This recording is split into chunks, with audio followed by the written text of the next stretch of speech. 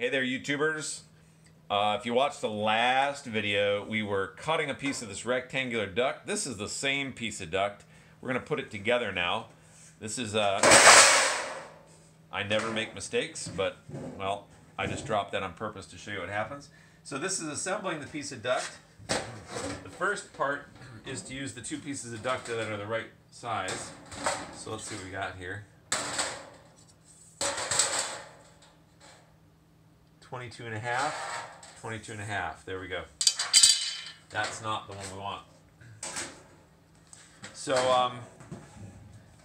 so remember when we cut this piece out from the last video, we bent it over a little. We're just going to fix that. That one I already did. This is not really rocket science right here, but you line up the ends.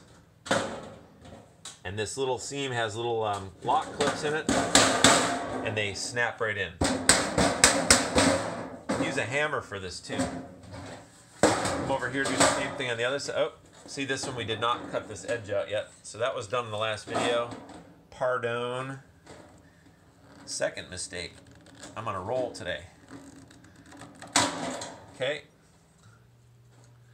Yellow snips are the only ones you need for all this straight cutting. The red and green are for turns. They're usually on sale at the big box stores, cheaper if you buy the set of all three. And you probably ought to just do that because you're probably going to need all three. That's it.